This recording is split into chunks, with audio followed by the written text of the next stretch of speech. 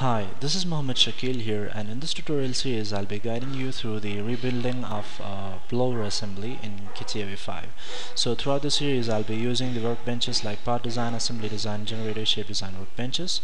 So to start off, I'm going to work with the part design workbench. So here you're going to create the motor of the blower assembly. So I'll just I'll invoke a plane. So these are the drawings for the motor creation. So let's refer each dimensions and start creating. So I'll just start with this particular part right here, and this is the thickness of it. So the thickness is 6.5. so I'll invoke a circle and just start creating. I'll do the mirror and trim off the unwanted lines right here. Give the dimension for the circle as you can see, this dimension is 3.5, radius that is 3.5. so it has become small. You don't have to worry, just pull it up. Okay, and give this particular dimension right here. This is 12, and as you can see, this particular height right here is 6.75. okay, and once that is done, come out of the sketch and do padding.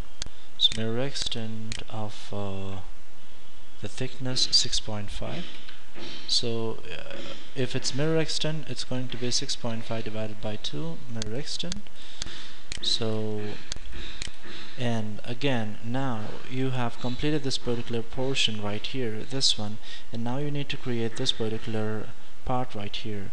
So now I'm going to select this particular plane and do an offset plane, reverse direction, and my plane is going to lie from this particular face right here to this particular point. So it's going to be 9.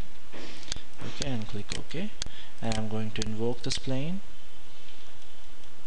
and select a circle, insert the circle, and give the diameter of 10, and come out of the sketch and do a padding of this thickness right here. It's 0.5. so you have your part being created. Now let me insert a hole on that. So my hole will lie somewhere over here, and let me give the dimension for the hole. So it is 0.75. there are 3 holes of 0.75, so I can use a circular pattern for that. So before that, let me give the dimensioning that is lying, it's lying on this particular circle, which is dimensioned as 8.5. so I'll give 8.5 divided by 2.